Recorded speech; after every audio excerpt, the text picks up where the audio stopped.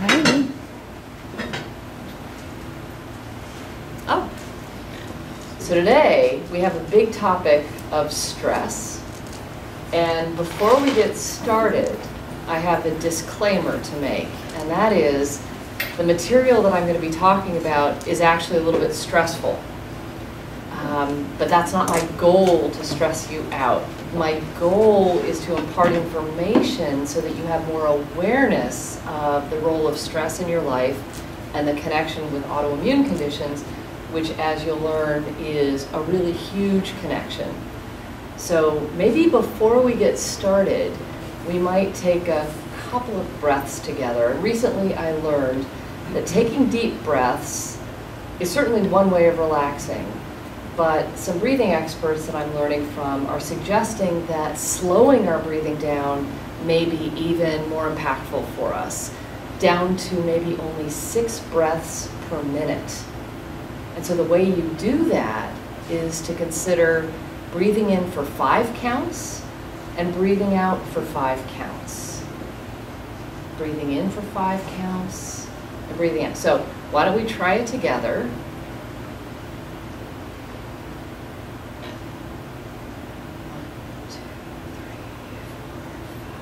You want it to flow like this.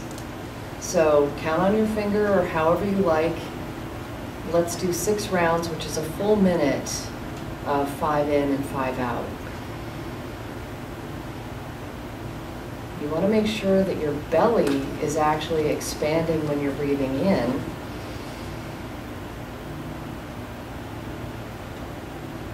And going towards your spine when you breathe out. Belly expands when you breathe in, and goes out when you breathe out.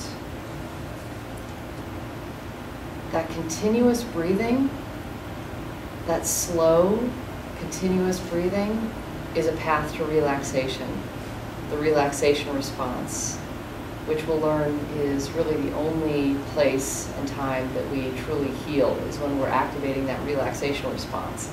Normally we're in fight-flight, which is go, go, go, always on, get stuck in that always on stress response. But this breathing, I find for me, that I set up, call them triggers, that's a bad word, but when I get to a stop sign, for example, or a stoplight rather, I remember to breathe. Or if I'm getting ready for a call, I'll take 1 minute and do 5 breaths in, 5 breaths out, and I watch my shoulders come down. If I'm stressed out, I'm carrying my shoulders like earrings, but I find that the deep breathing, everything starts to relax. Stress and autoimmune conditions, a volatile combination. A quick disclaimer that this is a stressful topic, and I'm not trying to stress you guys out today, but I want to create an awareness within you that stress has a profound implication on both triggering autoimmune conditions and perpetuating them. So to be able to learn the science, but then have hope that there's something that you can do about it. So I'm not going to leave you hanging. Bear with me.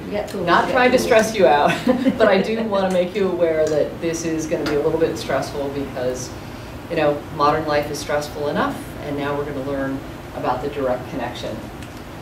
So when we've been prevented from learning how to say no, our bodies may end up saying it for us. What do I mean by that?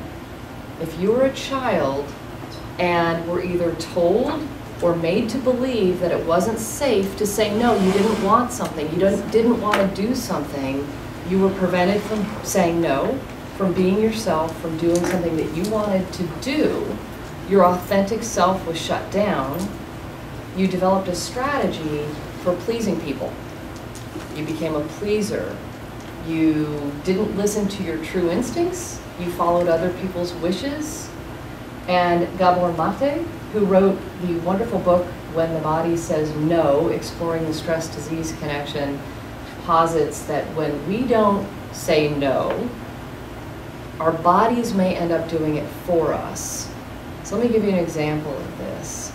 In the autoimmune mechanism, we talked about leaky gut before, right? And the intestinal barrier is selectively permeable. It lets some things in and it keeps a lot of things out. It is a smart barrier. Our immune system, it is figuring out all the time what's a friend, what's an enemy, right? When you can imagine that we're becoming too permeable. When we don't say no, we let everything in. And imagine the equivalency with autoimmune conditions is that we're letting everything in. The permeable gut allows things that shouldn't be in. So we need to become more selective, more discerning in what we let in. And that requires learning how to say no and figuring out what's most important to you and living your life and your truth authentically and being okay with saying no. And it doesn't mean that you're not valued, it doesn't mean that you're not loved. That way your body doesn't end up saying it for you. So, over the course of time, we've talked about food, we've talked about gut, we've talked about toxins. Today, we are going to talk about stress. This is the total body burden, the bucket that gets filled with all of these factors, and once it gets overfilled, you've got the permeable gut and the spilling out, which is the autoimmune cascade. So let's first define stress, because if you ask 10 stress experts to define stress, you'll get 10 different answers. If you ask 10 people to define stress, you'll get 10 different answers. But I looked to the American Institute of Stress to help me with the definition, because I figured they'd have a pretty good idea, considering that Hans Selye, the man who coined the term stress, was the founder of that institute in the 30s. This is my favorite definition that I've found from Dr. Heidi Hanna of the Institute of Stress, and it is, stress is what you feel when demands on you exceed your resources. It's a feeling that you have when there are too many demands, you feel overwhelmed, and or you don't have the resources to deal with the situation. But there are different types of stress. You've heard of good stress too. There's something called eustress or tame stress, which is positive.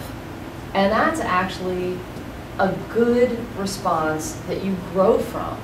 And earlier Mary was sharing about traveling in Europe with MS, not sure if she could do it, right?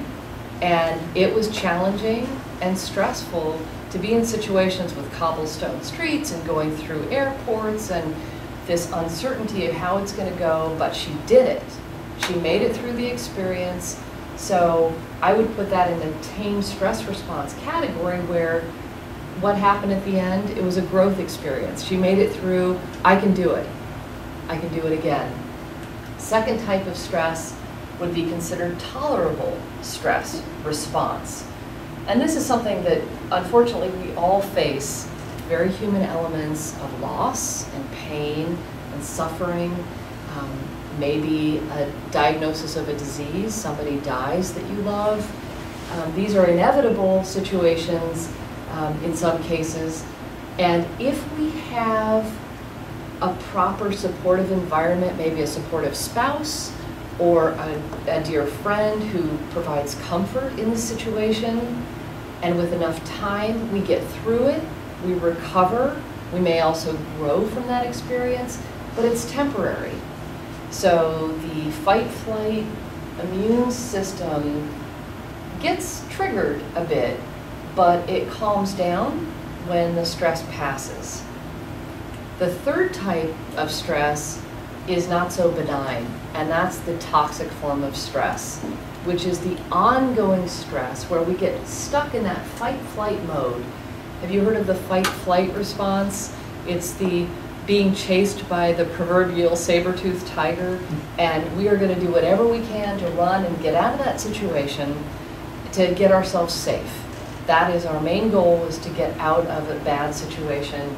Our body stops digesting food, it stops healing, and it brings all of the blood and resources that we need to get out of that situation fast. But what happens? our modern lives are busy, crazy, stressful. We all experience this. It's everything from getting stuck in traffic to having a bad boss to just an ongoing disease process, perhaps, where we don't ever get a break. The stress becomes chronic, and it starts affecting us so that our mechanisms inside us, that fight-flight response, gets stuck in the on position. And that's where we get breakdown and ultimately leading to a disease process. Let's look at the science of stress and autoimmune conditions. We have a few nuggets here. There's evidence that both acute, that is like a car crash, for example, or a death of a loved one, or chronic, something that goes on for years, maybe low-level stress, maybe arguments with a spouse over time, causes a leaky gut, so your intestines become permeable, and that's the pathway to autoimmune conditions, what we call autoimmune expression. Now, 80% of all people with autoimmune, whether it's MS or lupus or rheumatoid arthritis, report some sort of uncommon emotional stress before the advent of their disease. Does that ring a bell with you if there was something stressful going on maybe in the year leading up to your MS or autoimmune condition? Very common. And the problem is when we get diagnosed with something and we feel that ongoing pain, it sets up this vicious cycle because that just creates more stress. So stick with me. So, this is perhaps the most underreported area that is staggering with the results, the findings. In the mid-1990s, the CDC and Kaiser Permanente did a study of 15,000 adults looking at how their experiences in childhood, which they call adverse childhood expenses, may have impacted disease processes, chronic disease later in life. And this is what, let me tell you what the definition of adverse childhood experiences are. They looked at about 10, and they found out of 15,000 people or more that 64% of them had at least one of these: childhood physical, emotional, or sexual abuse, witnessing domestic violence, this could be physical or emotional abuse, growing up in a household where there was substance abuse, maybe alcoholism, mental illness in the family, a family member was in jail, or physical and or emotional neglect. Finally, parental separation or divorce. So surprisingly, more than 60% of all adults have at least one of these. So if you resonate with this, you're definitely not alone. In fact, many people, the people that have one, 80% of them have two or more. Consider this. The source of stress when you're a child and you are in a situation where you're witnessing violence or you're abandoned or neglected, that is so powerful. Your brain is just developing. You are this little unformed being that is soaking in that traumatic experience, and you don't know what to do with it. You're not in control of the situation, and that gets stuck in your body. It happens to affect girls way more than it affects boys. I don't know the reasons why. Let's see what happens later in life, because as we have those experiences, we develop what's called an autoimmune personality. We may develop one. Perfectionism, workaholism, overachiever, substance abuser, chronic overgiving. Any of those ring a bell? Those giving more to someone else and not giving enough to yourself is the profile of someone with this autoimmune personality. It's not our fault.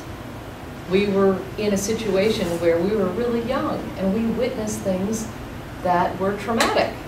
So these were coping mechanisms, personalities that we took on.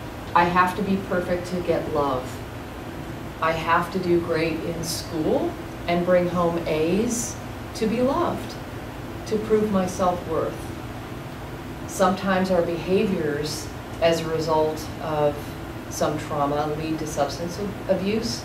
So there's a high percentage of people who became substance abusers who experienced these ACEs, these adverse childhood experiences. And many people who experienced these ACEs in childhood go on to become a helper later in life. So they're going to become some sort of caregiver in some way. Look at the mechanisms. Early traumas help to form these unconscious beliefs that we are in some way unworthy of love and possibly unworthy of good health.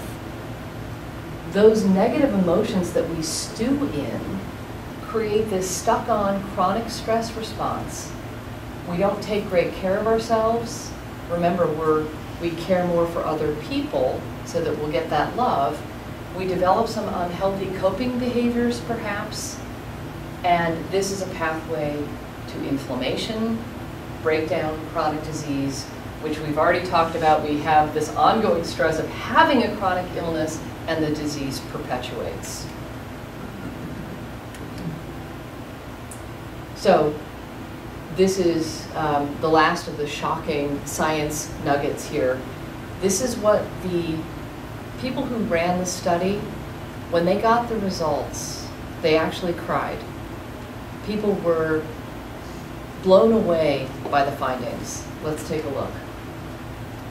If a person had 2 or more ACEs, they were 70% more likely to get MS, type 1 diabetes, or Hashimoto's later in life. If they had 2 or more, they had an 80% greater risk of lupus, eczema, IBS, and asthma. These are considered, that's a Th1. It's a particular type of our immune system versus a Th2 response, but both way more likelihood of getting an autoimmune condition. Rheumatic diseases, rheumatoid arthritis, look at that, 100% greater chance. 4 ACEs, 2.5 times more likely to develop cancer. 4 times more likely to develop Alzheimer's. 6 reduces your lifespan by 20 years. 7, now, what's fascinating about these last 2, these 7 ACEs, if this is a really healthy person who doesn't smoke, drink, eats a perfect diet, exercises every day, meditates, doing good things, if they had 7 or 8 ACEs, they still had that increased risk, in some cases triple the risk for lung cancer, or a 360 times increased risk of heart disease. Staggering. Yeah. Staggering stuff. Let's get the good news. It's time for some good news. We can reverse this. This is really hopeful. There's lots we can do to become more resilient, and there's lots we can do to address even early childhood trauma. So whether you're in your 20s, 40s, 60s, 70s, and you're still experiencing ongoing emotional pain, or you've stuffed it down because you don't want to address it, there's much that we can do to heal from this. So one of the first recommendations is just to become aware that this is even a connection, and that's why I'm talking about this today. I mentioned my goal is to create an awareness, because maybe you've never made the connection between things that you experienced in childhood and the fact that you may have MS or some other autoimmune condition today. So you can get your ACE score at many places, but one of them is acestoohigh.com. So become aware, step 1. Step 2, you have to believe that you can heal. You really have to believe that you can do this. You need to be committed to changing your health outcomes, to know that you can, and then be committed to doing it. Now, never said this was easy. This is going to require some courage to dig deep, to resolve early emotional or even more recent emotional traumas. It's never fun, it's not easy, but to have the courage to do it because good things are available on the other side of this. And that means prioritizing and investing in your own emotional well-being. It means exploring and adopting some new skills perhaps and tools to address stress. Now, one thing that I haven't talked a lot about is the mundane everyday stress. You know, the stress you feel of, you know, like your job and maybe their financial pressures and so forth. All of the tools that we're going to be discussing are good for either the ongoing stress that you face in your daily life or dealing with more advanced or traumatic stress.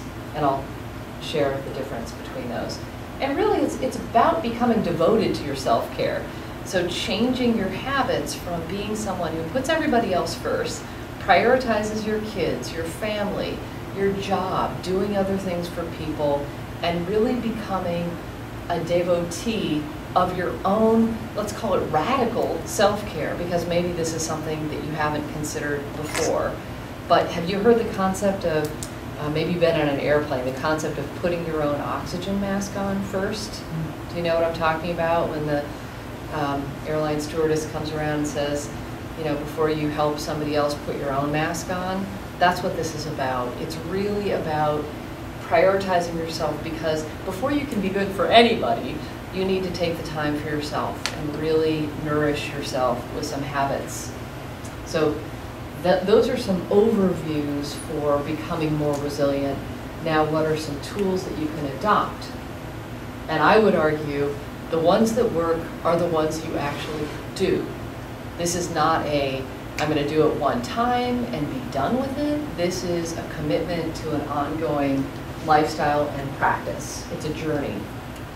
So I'm going to give you, like that tree. You like that tree? Yeah, the root structure there is fascinating. Isn't that wonderful? Thank you. You could sit on it. That is a wonderful tree. You could sit on it, and she is. And we talked earlier about doing some slow conscious breathing. So that's free, it's easy, and it's a way to bring yourself down and stop wearing your ears like earrings and allow everything to calm down and relax and activate what's called the parasympathetic nervous system just by taking slower, longer, rhythmic breaths.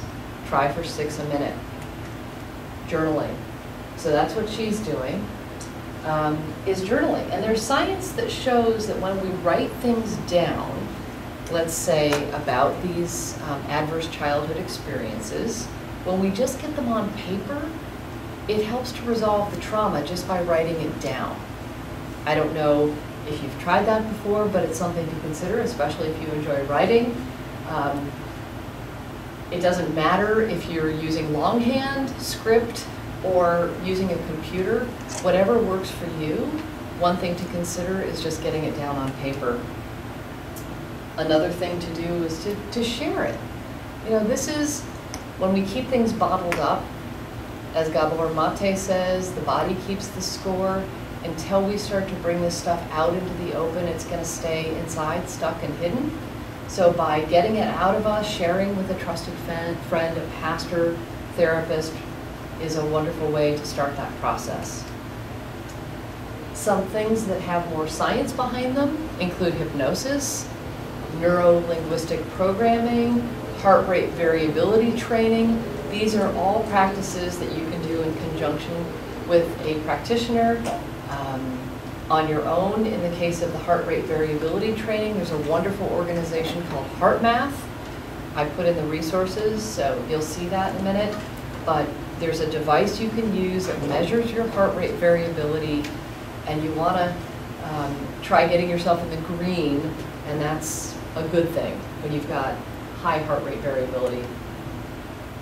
A lot of science behind these 4 practices: yoga, Tai Chi, Qigong, meditation.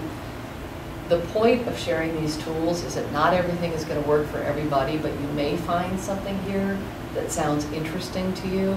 Much research has been done about all 4 of those as not just relaxing techniques, but techniques that actually profoundly change your brain even. By thickening your cortex, meditation has been found to actually change the structure of your brain.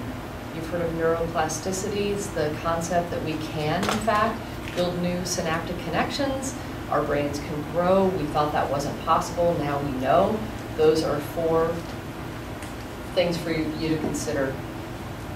Now, have you heard of tapping or emotional freedom technique called EFT? It's a practice that you can also do on your own, and I would recommend that you Google these things if they seem interesting to you, to look them up. And so in a Google search, you could do EFT for anxiety, EFT for relaxation, and you'll learn by following along with someone who shows you where to tap on your body. These are considered meridian points, and you're going to activate your parasympathetic nervous system, which is your healing response. And while you're thinking about something that may be very stressful to you, and the idea is as you go through the tapping, your body actually relaxes, and you'll notice that when you started the process, you were super stressed, and maybe by the end of it, you're less stressed. It's been very helpful for me personally. I learned how to do it, and I've had a couple instances like having to deliver the eulogy for my mother, for example, which was one of the most stressful times I can remember in my life. And before I got up to deliver the eulogy, and I was frightened and really afraid I was going to burst out in tears, I used the EFT tapping and was actually not only able to make it through, but I think I was able to do it with much more grace than had I not done it before. So something to consider. Shaking, I don't know if you're familiar with animals. If they were just something was chased by a lion, when they are in the clear, they shake to release the trauma, right? Shaking, dancing, powerful therapeutic techniques to help rid your body of trauma. I would encourage you to do a little bit more exploration online. Consider this if that sounds like something that resonates with you. I know some of you enjoy dancing, so this could be, in fact, a really interesting way to help relieve stress. Energy medicine, belief shifting, powerful tools that I'm not worthy, changing that belief to I'm worthy no matter what. I'm worthy just for who I am. Not because I bring home A's on a report card, or not because I do things, but just for being me. That belief shifting process, really powerful tools to help you transform your belief system. And when you do, you get in alignment with those new positive beliefs, your subconscious mind will start working to deliver the health outcomes that align with I am worthy, I am healed, I am well. These are some things to consider with a practitioner who's experienced in this. EMDR stands for Eye Movement Desensitization Response, something like that. Scientifically proven to be a very therapeutic tool for people suffering from PTSD, post-traumatic stress disorder. So a therapist will work with you and you'll follow a finger while moving your eyes back and forth, something to explore if that resonates with you, and some other things like traumatic release exercises, somatic therapy, lots of research about these techniques that work. And finally, there is a system called dynamic neural retraining that requires about an hour a day for 6 months for people who have any issues that range from chronic fatigue, multiple chemical sensitivities, food sensitivities, anything that is related to the trauma experience and autoimmune conditions. Really check that out. There's home-based videos that you can do, or there's an in-person course that you can consider, things to explore. So, here's the question. Which actions will you take to resolve, perhaps, your own emotional pain? Nothing will work unless you give it a try. So we have some resources here for you to consider. There are books, a wonderful book called Childhood Disrupted by Donna Jackson Nakazawa, who herself, she's a science journalist who's also an author and who recovered from an autoimmune condition or two. And she writes her experience of losing her father when she was 12 and how that had a profound impact on her life, and how she put in place what she calls a joy plan. Her joy plan to get joy back into her life. Highly recommend that one. And some others, I won't go through all of them. Biology of Belief, I'd like to comment on this. This is Bruce Lipton. It's a wonderful book in which he talks about how your biography becomes your biology. Those things that you think about, those beliefs that you have, become who you are, maybe your personality types, and maybe those adverse experiences that we have in childhood, unless we intervene and do something to stop that process, that inflammatory cascade of stress, the body will start expressing for us. So this is a great opportunity to put a stop in that process and consider some of these resources for healing trauma and stress. Any questions? Kent. Who was the author of Biology of Belief? His name is Bruce Lipton, Lipton. Thank you.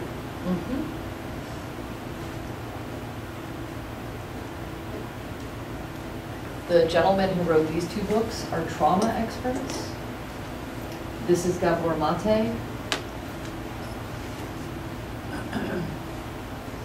And these are just some, there are many, many websites to explore. But I want to put the tools back on because this is really... I'll actually start with your tools. For my part. Great. This is really, it's the expression where the rubber meets the road. It's the ones that you do. They're called practices because you have to keep practicing, right? I mean, meditation, everybody knows they should meditate, but I'm not sure everybody has a practice. And as I worked with one client who said she really wanted to meditate, she knew it was good for her, she had read the science about it, but for some reason she just couldn't get herself to sit for 20 or 40 minutes. And I asked her, have you considered sitting for 1 minute?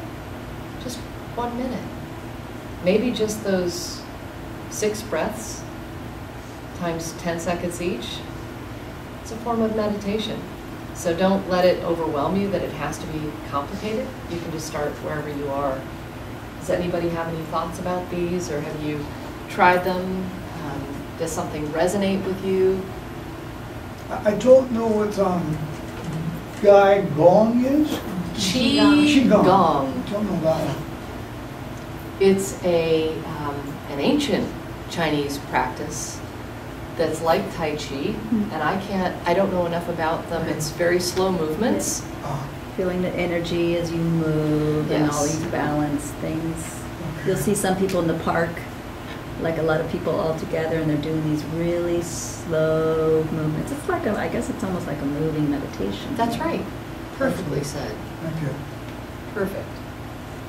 For a meditation, there's this quote, I forgot who said it, but it's like, everybody should meditate for at least 10 minutes a day, and if you don't have enough time, you should meditate for an hour.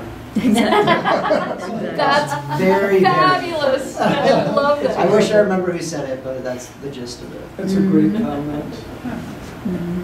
I think it was the Dalai Lama who said that if children were taught meditation and meditated for 10 minutes a day, within 10 years there would be no more violence in this world. It helps to build these muscles of compassion and empathy, not just for other people, but for ourselves, quiets the nervous system down, and when you get aligned with these things, you're no longer aligned with those other energies that are a little more violent. Also, that we did it in one of the previous sessions we were doing. If you're panicking and you're saying, oh my gosh, this is not going to work, or I can't do this. Within that sentence, if you just say, I can not do this, you're actually meditating within the sentence, and you will get insights, because it gives space for your subconscious mind, which is more gentle and slower, to actually chip in and say, well, what about that? But if we talk really fast, we don't get to have that space, which is the blessing of the meditation, is you get access to all of your resources. So yeah, it could be 6 belly breaths, it could be within a sentence. Just slow it down, and you're in that space of meditation and resourcefulness. I'd like to add one thing on top of that, and that's just sitting. Just sitting with nothing to do, no book, no device, no iPad, no TV, just sitting and listening to whatever comes up. And this is actually kind of scary for many people, because sometimes the only thing that comes up are tears. You know, sometimes we don't know why, but I would suggest that that's a wonderful opening. And sometimes I find that just putting one hand on my heart and one on my belly, just comforting myself and sitting there, allowing whatever comes up to come up, and it's okay, is profound self-care, right? I mean, you're nurturing yourself. We all become our own parent, right? Internalize that. But just know that there's nobody else in this world that cares about you as much as you do, right? There's nobody else that has the privilege and the opportunity to take care of yourself like you do. So to really honor that, and I mean, it is radical in the sense that maybe we've never done it, but I just would invite you to explore the idea of just sitting and allowing whatever comes up, because that's healing in and of itself, and just stick with it. And you'll start to hear some inner guidance. Should I take that job? You know, everything from what's happening in your life, what's present, what's coming up, to maybe something that happened when you were little that you didn't want to think about, but all of a sudden it's starting to come out. Just allow that to happen. I just wanted to comment on, you know, after 9/11 happened, I remember reading this email, and it just said, if everyone in the world would just take a moment every day to find the inner peace, just imagine what could happen. It kind of went off with something Yeah. else. I mean, to your point, if we start with ourselves, think about a ripple in a pond, a still pond. All we can control is ourself, our response to the world. We can't control anybody else or anything as much as we'd like to. We just can't. But if we start with us, I mean, imagine the possibilities for the ripple effect if we take responsibility. We may not have asked for whatever condition we have. It doesn't really help to blame others or get angry about it. Of course, you get upset, you grieve, you go through those stages, but at the end of the day, just to be empowered to take responsibility for your health outcomes, it's just really powerful. So, thank you. Thank you. Segue from what Palmer was talking about, one of the tools. The 3 tools I use I used to do life coaching. And I really want to say that life coaching is actually really good, because it will take you from where you are towards where you're going. It'll also help give you a lot of tools. But I first started doing coaching, and then I realized there's some other stuff under here that needs to be looked at. And that's when I started training in other things. So the 3 tools I'm going to be working and talking to you about and giving you guys tools is the NLP, Neuro-Linguistic Programming, hypnosis, and hypnotherapy. Because with NLP, what we do, and that's what we're going to do today, is we're going to find out, and I'll give you one of the typical mind maps of someone with MS. She actually, one of my clients coined this word, her internal voice, called Maleficent. We're going to talk about Mrs. Maleficent in your head. So what NLP does is actually find how are you doing what you're doing now, what mind maps are going on, and then giving you an alternative mind map. So without needing to work on all that created that mind map, we can actually do a tremendous shift.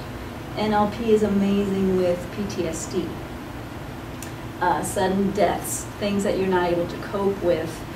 You can really move out of that mind map very quickly. Hypnosis is used a lot with, like we did in the first session, a recording in which you're every night listening to this great recording, which is starting to shift your beliefs, but it's very gentle. It doesn't necessarily deal with all the background, but it does start moving you out of your stuck patterns, right? It's got to be this way. And hypnotherapy uses a lot what's called regression therapy, and that is really good for work with ACE, because when there's a feeling or an anxiety or I can't say no, in hypnotherapy you can actually go back to when did you decide it's not safe to say no, and you can actually go back to the 3-year-old and attend to your internal 3-year-old that's still running the game and tell her, no honey, I'm here. You can say no, you're fine, I'm here with you.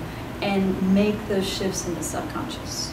And then you realize that in your world today, you're able to say, oh no, no honey, you actually sound like yourself. Oh no honey, that wouldn't work for me. How about we do this? And so it helps you work on those beliefs and the beliefs that are creating the stress. So the one we're going to work on today is the NLP. How can NLP help with the ongoing stresses, right? The chronic stress. Well, just like last time we talked about, NLP says one of its presuppositions is whenever you're needing to take a choice, you actually are taking the best choice you consider at that moment, right? So if you regret something, you need to remember that at that moment when you had to take the decision, it was your best choice, with what you knew, with the information you were receiving, and the time you had. The next NLP presupposition that we're going to work on today is called the map is not the territory. What does that mean? A map, what is a map, right? It's kind of like an interpretation of what's really going on. Our minds do this. So there was actually a lecture from Bruce Lipton, The Biology of Belief. He said, imagine your whole mind, the subconscious mind and the conscious mind, is like, the territory is this whole screen, right? Your subconscious mind is receiving billions of bits of information at all times. What temperature is it? How much light is in here? Is someone calling me from outside? What's happening over here? Should I shift? Do I need some water? What's the best heart rate, right? So it's doing tons of stuff in the background. And your conscious mind really can only retain in every moment. I always say it's like the 7 bits of information per moment. It can only retain so much. So what happens is your subconscious mind does almost all the work and then just gives you the information that maybe you need right now or you're expecting to see, right? Or that's aligned with your belief system. So if I've been in war and I believe I can be blown up in any moment, I will be in here having this kind of reaction to things because one of my 7 bits at all moments are check out for bombs, for example, right? I'll give you an image. Always an image is worth 1,000 or 10,000 words. Imagine if this is the space of the hard drive of your mind. Your subconscious mind is taking all this information. Your conscious mind is taking it out. What does that mean? That's the map you're functioning under. And the map of all the information that's in this room that's happening right now, your subconscious is going to give you the information that is most aligned with what you're believing in. Okay, and that you'll see why that's important for us to work on What am I taking in? What are the 7 bits I'm focused on? All right? Why does it do this? Well, I mean, think about, for example, when you learn to drive. When you first learn to drive, there's way too much information you're trying to learn, right? Oh, I've got to look at the mirrors. I got to look, and then I have to accelerate, and then I can't brake and accelerate at the same time. I've done that before. It will spin the car. But all this stuff, and so at the very beginning, you're on overload, right? You don't have the radio on. You don't want your partner to talk, and you need the windows up because you're like, just, you know. But then, what happens? You got the radio on, you're having a conversation, you get to where you need to get. Because what? It's no longer important, it's actually become subconscious. Your driving gets taken over by the subconscious. Once it's been done a few times, it just happens automatically, which is a good thing, it's a shortcut. But if we become accustomed to treating ourselves a certain way that's maybe not that positive, or to never expect help, and that becomes unconscious, it doesn't serve, right? So NLP helps us figure out what's our map, and maybe we don't need to change everything that's happening out there because there's tons of stuff happening out there. Maybe we need to change our map to be focused over here. There's more opportunities, things are sweeter, kinder, more collaborative. So what are you sorting for? Imagine if life is an ongoing classroom. And imagine if your 7 bits, how you are sorting life is through Mrs. Maleficence. Now, Mrs. Maleficence has taken the job from maybe your dad plus your 3rd grade teacher and a meaning that was in your life. And so you go around your life in this classroom, in this map of the world, in which there's only one chance. In which, if he breaks up with you, I'll never get married. Or if you get fired, that's it. There's nothing else out there. There's no other choices. I should have worked harder, because that's the last chance. Many of my clients with MS, before their first exacerbation, something was going on in their lives. There was a divorce, or 2008, the crisis, and they were thinking, I have to hold on to this job. If I lose this job, it's the end of my world. They were living in the life in the classroom of Miss Maleficent. In Miss Maleficent's classroom, there's only one right answer. That's very black and white thinking. No, I gotta get this right. If I don't do this the right way, if I don't raise my kids the right way or eat the right way, failure. I might as well not even, I might as well die. I'm not gonna do this right, right? So it's a lot of inner stress, isn't it? Is it about something that's happening outside? It's about how we're filtering, how we sort. In Miss Maleficent's class, in her life classroom, it's very competitive out there. And there's a fierce independence. Oh, I can help her. No, I can't ask for help. I don't want to intrude. I don't want to be a bother. You have to be fiercely independent, and you can't show weakness. It's very competitive. And what you're doing out in the world, who you're dating, how you're dressing, what your car looks like, is a reflection of who you are. So if all of a sudden someone doesn't want to date you anymore, that's reflected on you. You don't want to date the guy who's a nice guy. You want to date the guy that looks good, because it's a reflection on you. That's Mrs. Maleficent's class. And in Miss Maleficent's class, there's that internal, well, as long as you do your best, but it's not. This best is as long as you give it your all every time. Or don't even try. That's Miss Maleficent's classroom. Would this be a stressful way of living?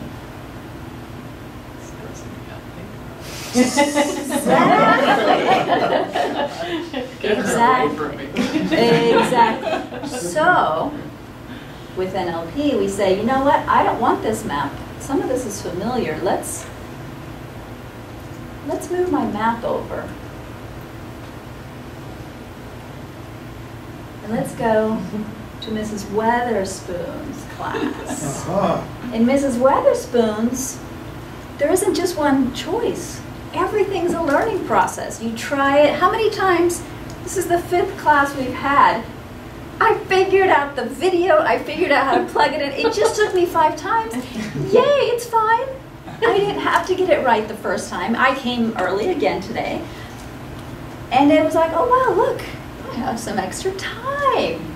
Everything's a learning process. You can do it as many times as you want. Actually, the more times you do it, the more things you discover.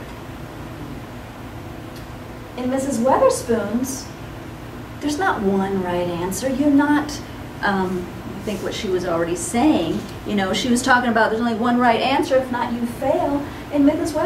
Weatherspoon's, it's like, oh honey, just participate. As long as you're being authentic, you're doing great. There isn't a right, wrong answer. That was only in elementary school, right? Life isn't gradable. Just be, you know, show up. It's more than enough. In Mrs. Weatherspoon's, you just ask what you need for. If you need more time at work for this project, go ahead and ask. It's a collaboration. Hey, Mr. Smith, you know, your boss, I know you want to get this on Friday. I'm noticing this. It would be really good if we had some more time. And maybe Mr. Smith will say, oh, I wasn't aware of that. Oh yeah, the client doesn't expect until next Thursday anyway. Go ahead, just, you know, take as long as you need. Why didn't I ever ask, right? And Mrs. Weatherspoon, that's the thing. You're like, oh, let me ask for what I need, and you know, let's see how much I can get from it, and make this pleasurable experience. And actually, by asking, you create these great relationships with people. Asking the HR, hey, can someone help me with this online thing? This is outside my territory. And they'd be like, oh, I feel needed. And they go and help you. And all of a sudden, you have a new relationship with your HR, and your kids end up having the same age, and you end up doing barbecues. Right? There's no competition. There's no fierce independence. It's about collaboration.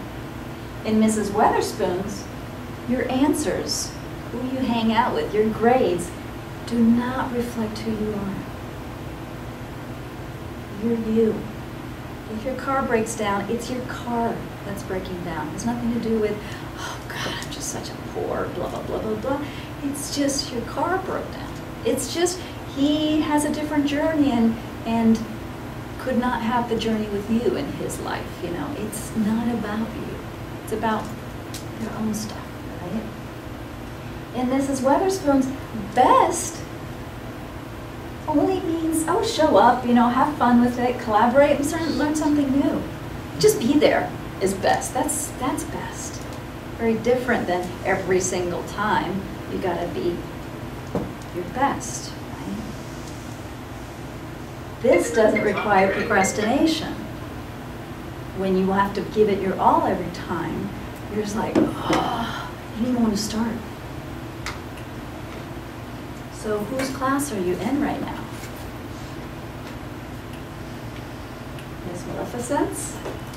Only one chance or else the end of the world. There's only one right answer. It's very competitive. Everything you do is a reflection on you, you know, so your personality is like constantly, you know, vigilant to, is this going to say something about me? And people are going to say I'm a failure.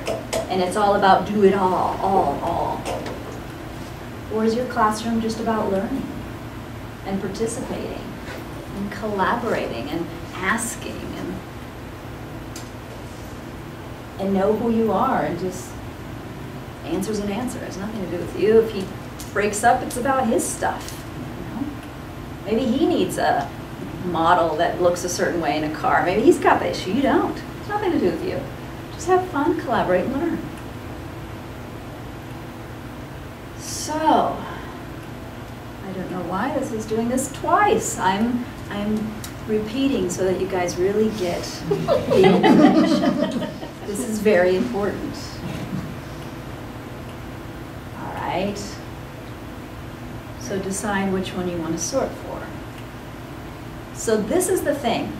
What we're not conscious of in NLP is when we enter a room, or we've just been told information like, hey, the job is moving over the hill, or we just notice a new ache, we actually have what's called a virtual question, an internal question that helps us sort. It's how our conscious, those 7 bits, our conscious sorts. So if Miss Maleficent is running your life, one of these questions might be what you sort for every time you're needing to make a choice. Are you sorting for, oh, what's the right way of doing this? Or are you sorting for, oh, I'm noticing something here. What must be wrong? Did I pull something? Did I? Or are you sorting for, as you get up here going, you know, I had a client as a kid, she was so nervous, she always had to go right into the bathroom before she went on stage. And so we found out what she's sorting for is, what if I fail? What if I get up there and fail? That's a good internal state. Do you think having that question in your mind helps you be on stage and do your skit? No. This one is actually very common. How can I make this better? It doesn't sound too bad. But what happens if every time I come up here, I'm focused on making my presentation better? Am I focused on you guys? Am I putting myself a whole bunch of pressure? What is better? Is it quality, you know, is that 100%? Is that 110? What is better? Better than what? Better than that YouTube presentation that, you know, we all end up doing now? Actually, I was showing someone the other day, I was showing my sister, she was a gymnast when we were in high school. And I was showing her a comparison of the Olympics gymnastics in the 80s and the Olympics gymnastics now. Who are you comparing yourself to? The Olympic gymnastics now? I don't even know how they do all that. It's like we continuously compare ourselves now to the World Wide Web. We're no longer comparing ourselves, which is already difficult enough, to who's in our classroom. We're comparing ourselves to 6 billion people. And what happens? There's someone always better than us. So then what? Are we a failure? If we're not better than Tiger Woods, we might as well not even try to golf. But Miss Witherspoon would say, hell, golf is fun, collaborative, you learn something, and you have a great time. Let's play golf, rather than I have to be better each time, right?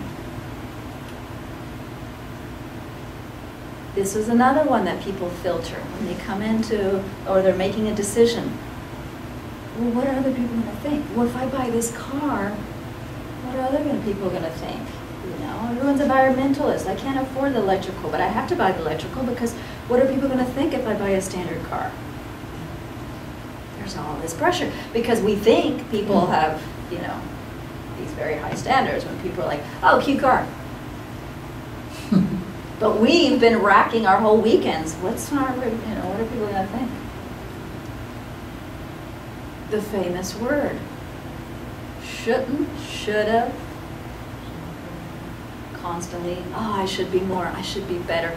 Anything that's more better, which means it's just these descriptive words that just take you nowhere because there's no end point, right?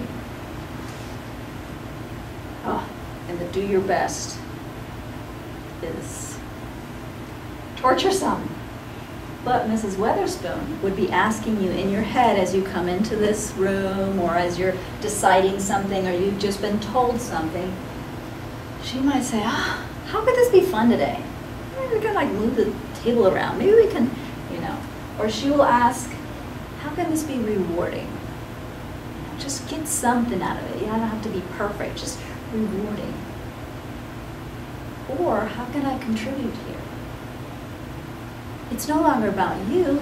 You completely connect to your environment when your internal question, how can I contribute? What's to love here? Imagine your mind what it sorts consciously of all those billions of bits. If you come into a room and you're like, what's to love here? oh, I like this, or oh, these people sound, the golly's energy, oh, I love these people here. Imagine that. What to enjoy, right? What's really happening is you're sorting. You're sorting or you're sorting. And that's where your 7 bits go. So, any place you guys can think of before we, of a situation. Let's even take one example and see the 2 ways. Same situation. Your car doesn't work in the morning. You know, you get up to go to work and the car won't start. What happens if Miss Maleficent has your mind map? What do you sort for? What do you think? Failure. Oh, this is a failure. I can't believe I didn't, you know, maintain my car better. What are people going to think if I'm late at work? They're going to be like, ah, she can't get her act together.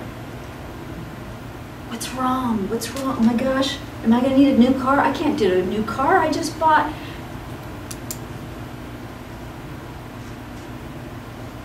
Oh, probably did it wrong. Probably turned it on wrong. I probably should have. What about Mrs. Weatherspoon? Think about it. Take a moment. Imagine you're in your car and you're sorting for Mrs. Weatherspoon's map. And it's early in the morning and the car won't start. What kind of ideas come to your head? Take some of these and just think what your subconscious gives you as you ask yourself these questions. I'm trying. Well, I'm gonna miss the commute traffic. I'm going to miss the commute traffic. Oh, that'll be fun. I'll have a story to tell at work. I'll collaborate, right? Didn't really want to go in anyway. I didn't really want to go in it. Maybe this is a great opportunity to ask my boss about the staying at home on Fridays and working from home. Yep. What's fun about this? Oh, maybe I can ask that, I would say guy, but you know, that girl at work, if she can take me to work today. That'll be fun.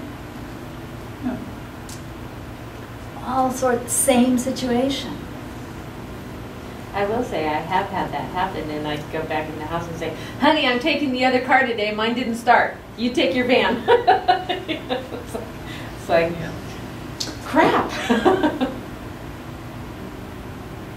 Yeah. So think of one of these, and on the top of your page or there, underline one. And what I would suggest is this month, take a sentence, something like this, or you can, you know, change it, up it a little bit. How can this be creative? And use it all the time. Every time you go into a place, every time someone asks you a question, every time you, this is a practice. What I usually do with NLP, what we do is we have you, so do this for a moment. Go back to a situation recently that it was like, oh, internal stress, here we go. And go back this time, and as you're hearing or experiencing whatever, bring one of these questions, because you're training now your subconscious. Oh, let's try this new way. And what NLP usually does is we go to 3 past events, and then we go to 3 future events, because we're helping the subconscious learn a new habit. Instead of taking 30 days, we can actually just take 30 practices, right? So think of something that happened to you recently that was like, oh, I have to deal with this. Oh, shoot, this is gonna. And put one of these in and notice what happens.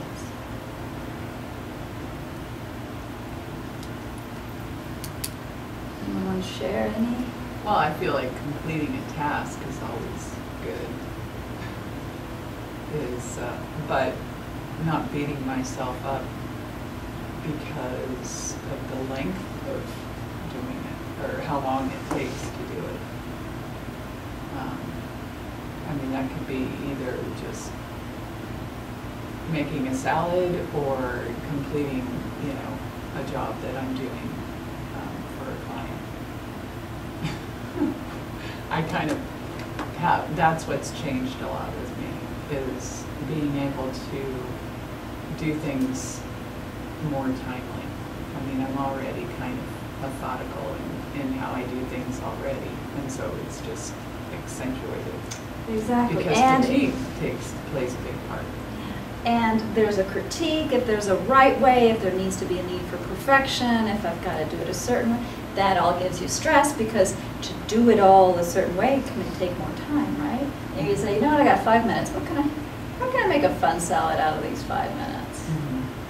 I'll just do an egg salad. Instead of everything in the kitchen, and you think, yeah, now I've started cooking where if it's more than 6 ingredients or something, it takes me an hour. Or making a sauce, I think, oh, I'll just make this sauce, and then all of a sudden I realize, oh, I need to chop garlic, I need to chop shallots, I need to, bring in this and that, and and I'm walking all over, and then all of a sudden in the middle of it, I just have to lay down. So fatigue has changed, but I think it's also just doing too much. Exactly. Yeah. And maybe it's like, how can I make this rewarding? Well, maybe I can get my kids involved, or maybe I can get the neighbor and we could share. I know I was in a center, there was 8 of us living there, and I hate cooking, and so to make it rewarding, we organized it so that each of us would cook only 1 day a week.